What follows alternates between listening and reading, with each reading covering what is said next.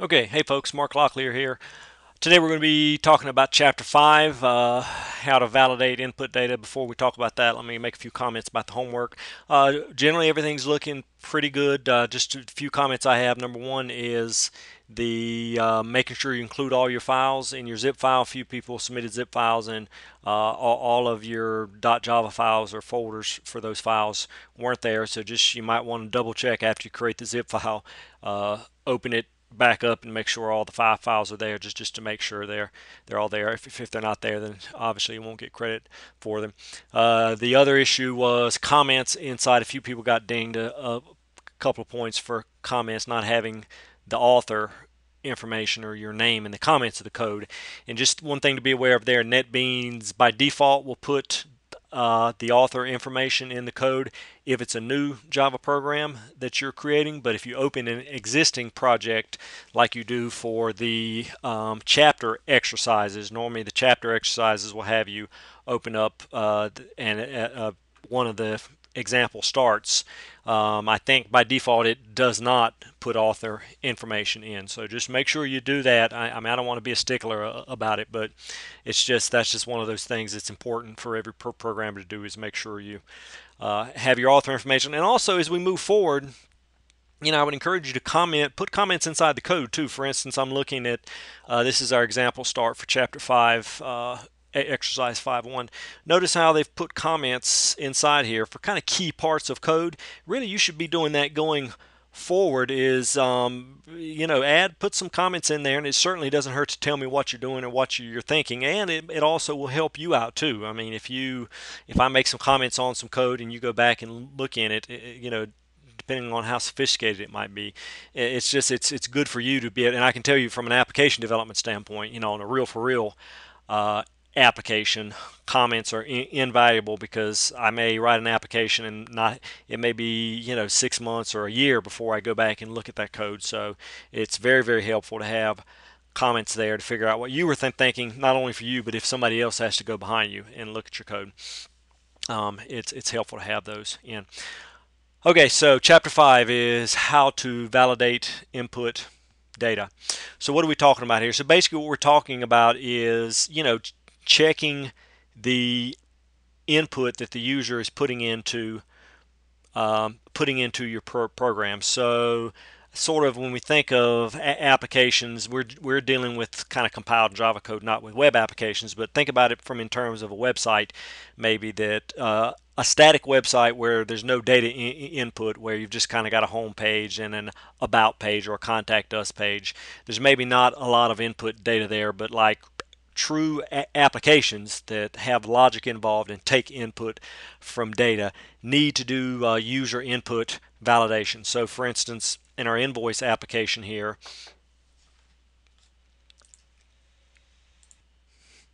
with the invoice app here, we're asking for two pieces of information that the user is entering. They're entering the customer type, they're entering the subtotal.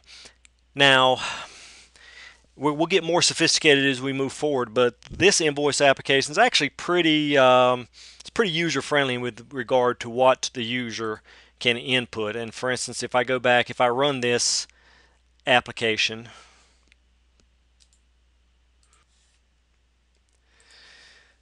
I'm asked to input the customer type. Now here, if I put in V, let's say, which is not a valid customer type, and I put in a subtotal, well, it handles that pretty well, right? Now, it defaults to 10%. Of course, that's because our code ends with an else statement that says, well, if it's anything other than R and C, then you're going to automatically get a 10% discount. So let's run this again. What happens if we put a letter in where we should put a number in? So if we run this again, and let's just say type C, and then we put in a letter here, well, we get an error here, right? So this is something we never want in application development. We talk about graceful failures in application development, and this is an example of something that's not a graceful failure. We've got a pretty ugly error here. Even for a programmer, we may not know. It may be confusing, and it's certainly going to be confusing for an end user. Not only that, but from a security standpoint, if you look at what's happening here, we've got some Java classes and utilities and methods that we're revealing to the end user. We've got actually a line number here, Java, and then line. This tells us that the error occurred on line 17. So this was the input for the next double. Of course, we were expecting a double, and we got a string. So not only is it ugly to the user and a very ungraceful way to fail, it's also kind of a security hole, right? Because users are sort of, getting a look into the back end of the program and what's going on there. Okay, so let's look at the program, or the exercise we're going to look at is going to be exercise 5.1. And 5.1 asks you to do a couple of things there. You've got a catch-try statement that I think you're going to put in place. And then, but I think we're going to focus on number 4 of exercise 5.1. So let's just read through that, and then we're going to implement some code inside the program here. So number 4 says create a static method. So we're getting back to this idea. We introduced static methods in chapter 4, and so we're going to kind of continue with this idea of a static method. So code a static method named getValidCustomerType that does the validation of step 3. And then step 3, of course, asks us to, I'm reading here, first sentence there on step 3, modify the application so that it only accepts customer codes R and C.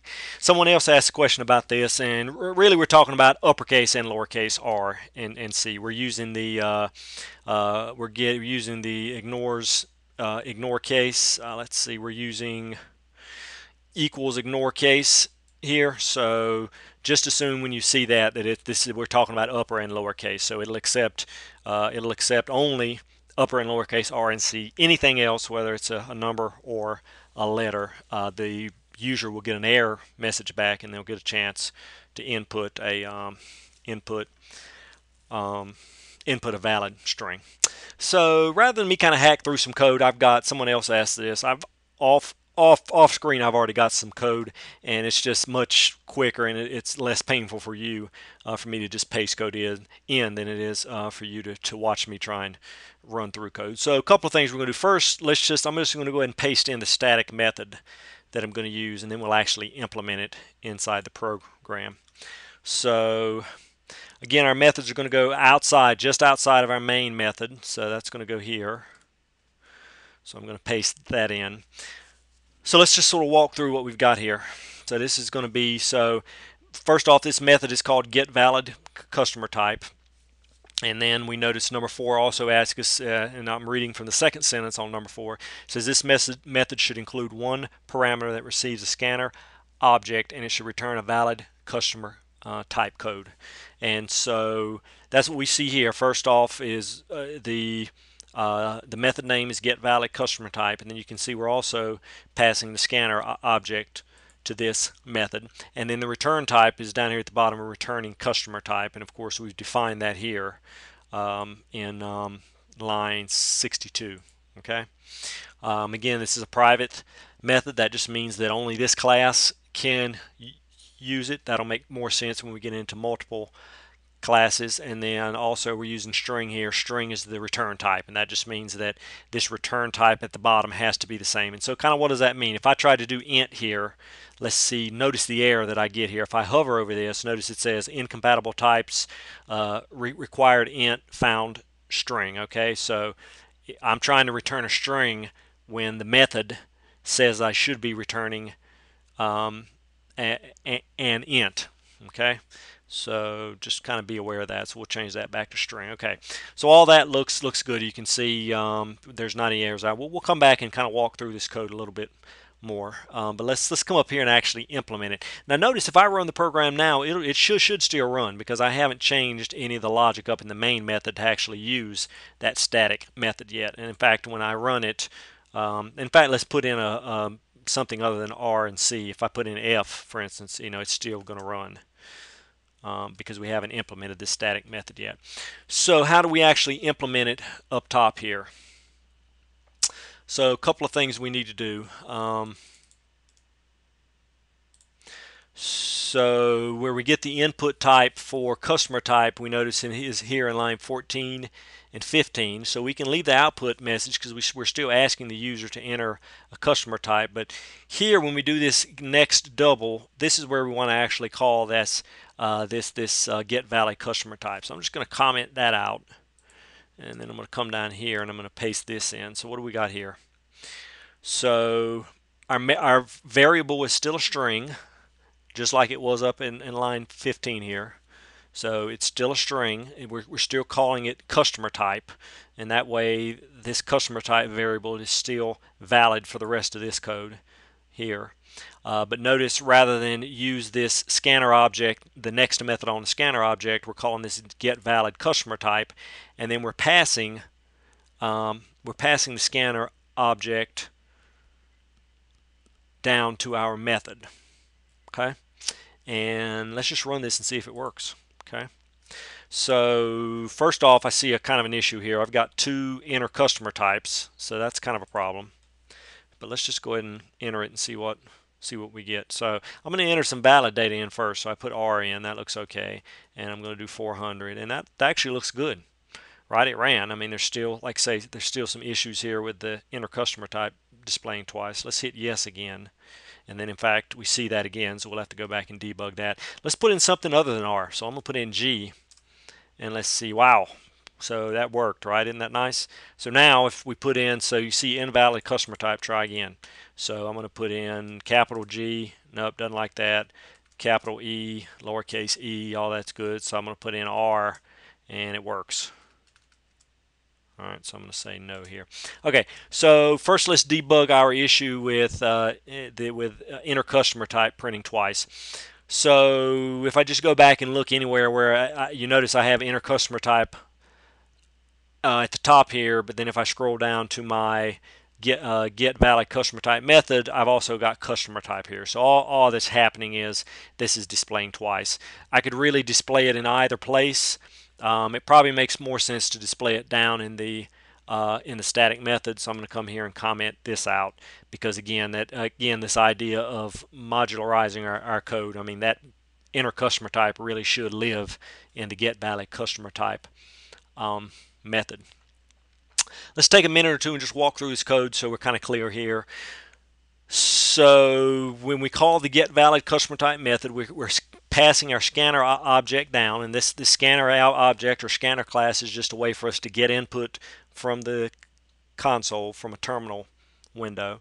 We're creating this string variable called customer type, and we're just setting it to an empty string. We just sort of need a placeholder before the user actually enters, R, C, or whatever their customer type is. We need a valid variable to actually store that user input. This is valid this is just called a flag. Generally, we'll call this a flag in program. This is just a general programming concept. You'll see it in all languages, but generally you need some kind of placeholder, and it's just going to be a Boolean value, so that means it's true, false, or 0 or 1, and it's just sort of a placeholder for any given value. In this case, it's a placeholder for telling us whether the user has inputted valid data or not.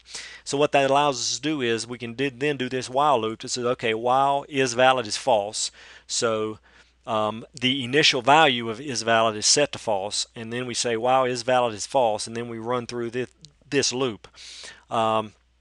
We only hit this is valid is true if the user enters either R or C, and so that's what this first if statement does. It says, and then here's our next method that we used, same as we did up in the main method. But then we have this if statement that says, so remember our not operator, the exclamation point is our not operator. So this basically says if customer type dot equals in our case is not R, and then it's also not C, then we're going to print this invalid customer type.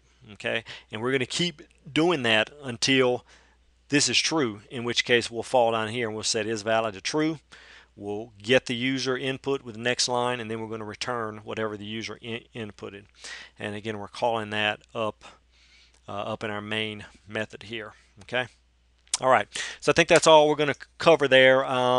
Again, warm up to this idea of external methods. I think we got time. Let me do one more. I'm going to go offline for a second and set up one more just example of a static method, just so we're okay with that. Okay, so I went offline and just coded up. Just wanted to break this down to its bare bones, this idea of a static method or a private or static method. Notice I created one. I created a method here called Mark's method. So a couple things. It's private again. And really, this could be. I think. Let's try it real quick. This could be public or private, and it would work the same way. So see, public will work the same way. Public just means, again, this doesn't make sense now, but it will in a few weeks. That public means that other classes outside of this particular class could use this method. So again, public or private just means whether other classes can use it. Now notice this time I've used, I don't think you may not have used this yet, but this one's void.